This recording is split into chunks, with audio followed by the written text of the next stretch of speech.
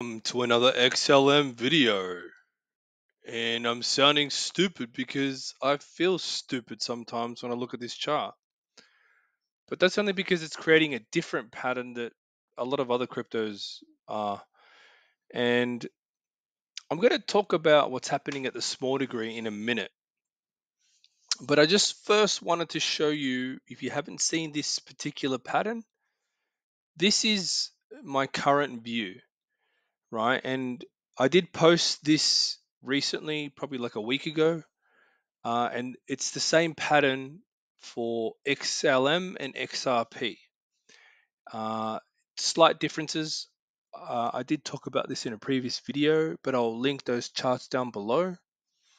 And the reason why I don't post much about this lately is because I'm just observing, right? Now, you know that I don't believe this is going to go to the moon right now. So I don't need to make that so clear, right? To piss off the trolls even more, because I know the trolls are watching, and I don't give a shit because I know yous are wrong. And every day that goes past, yous are seeing it for yourself. That yous are stupid. You don't know what the hell you're doing, right? Now, I'm not saying I'm perfect. I'm not, because I'm not, right? But I do realize ahead of time, shit, something's not right here. And I will tell you guys always. And I will continue, absolutely continue to post XLM updates, but when I see that it's necessary, because I don't like to be so doom and gloomy about this, but unfortunately, it's the reality. I do see a lot of headwinds, ahead of us, problems in the markets that's gonna fucking drive shit down to zero, right? So if this doesn't go down to zero, it's because it means something, right? It means there's a real utility here. There's a real cause for this coin, this crypto, this fucking oversupplied piece of shit that we call XLM, right? I don't have love for coins. I just see the value, right? Now, I do think that the pattern is giving us an indication of its future value. That's a good thing. Now, check out the chart below. I'll link it. But this is a very specifically crafted idea. Like I've gotten so much better with looking at waves now that I don't have biases anymore. Screw biases. All they do is get you in trouble. So why would I like to fall in love with an idea or a coin? I don't. That's actually better, because now I can produce ideas that are very, I look at other coins too. They're very objective, right? If something goes a little bit weird, I'm losing money, man. I don't want to lose money. So I'm forced to come up with something better, something that I see that's starting to give me gains in trades, right? Then I'm like, okay, that's working. That means I must be right here and there, and it doesn't mess with me too much, right? This is a slow moving coin. Now, let's go down to the hourly. So let's go back to the whole beginning of this move down here. Now, I've posted the idea that that was a D wave down there, right? It was a D wave. Now, what was this move according to my latest view, right? And it's so ridiculous. I don't like it one bit, but it's looking pretty accurate these days. Um, I'd say more than likely, this one in particular is a wave E, and it's moving up in zigzags. Now, these zigzags are pretty big. They're not small by any stretch of the imagination, but they are like very sketchy because they keep retracing the shit out of life, right? So I've been tracking them somewhat, and I can see that this is happening, and it's a very common theme among some coins, right? I don't want to use specific words because I have a few. I just want to be fair, right? This is like a wave one zigzag, the most complicated kind that you could never figure out in a lifetime unless you knew RS wave. Uh, I assume I could be wrong, right? You know, I could be wrong. Okay, this may not be the right count. The count might be. No, look, I think this is the right count for now. Just because the other count is more ridiculous. So I won't bore you with that. So basically, a five-way move, correction five-way move, a massive retracement. Uh, so zigzag one, right? Really sharp correction two, zigzag three, really sharp correction in I don't know 100% yet if this is a four. Could be. But the way this is moving is very hard to tell. All I know is that it's not impulsive. It's not a fucking go to the moon thing, right? All those idiots that said greatest transfer of wealth is happen. You guys are stupid as shit. And please don't comment on my videos again unless you want to provide some constructive criticism. Because I can forgive and forget. But if you continue to put that bullshit out, man, seriously, man, far out. Don't do that. It's not pleasant, especially when you got treated like this after the greatest transfer of wealth. Look, this is the greatest transfer of wealth right here. Oh my God, it's grinding like a fucking meat grinder. I hope you feel grinded, you fucking piece of meat.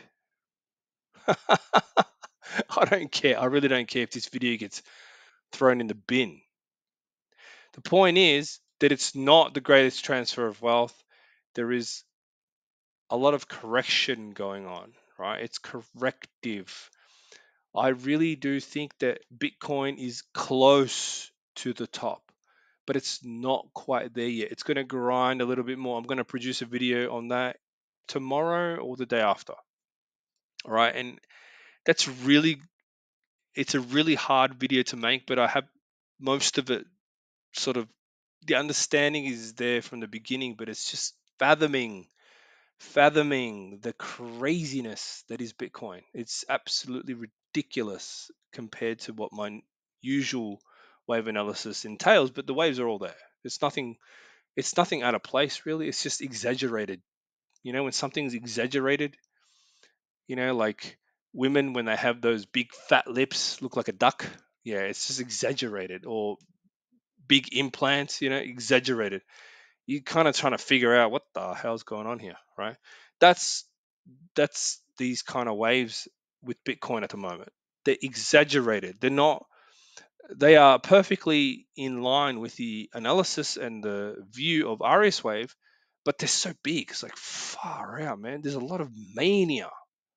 And that's what's driving these crazy moves. Can't you see how crazy they've gotten lately? Right? That's feeding off Bitcoin, right? But they mean something and it's not accidental. So I will produce more analysis on this moving forward, but I can see with this particular crypto, there's a lot of uncertainty because of the sharpness of the waves, but there are clues. So this is why I've posted this right now. It's because there are like clues that saying, okay, 1, 2, 3, 4. Okay, so 4 looks like it's going to be probably going to be drawn out. Okay, I would say it's going to be drawn out like shit. Why? Because alternation, right? If this is wave two, which by the way, it's looking like it is, it's so sharp and ridiculous. But if you look closely at the internals, it makes sense. Wave three makes sense. It's a zigzag, right? Wave four would probably be more complex. So you're going to get a lot of complexity evolving over the next week or two as this unfolds. And then you're going to get the final move up, which will probably be a way smaller zigzag, which will mean nothing and you can't trade it anyway. So it's untradeable. This is untradeable. It's very untradeable unless you're crazy about range bound moves and you've got it mastered down to an art. Yeah, not me.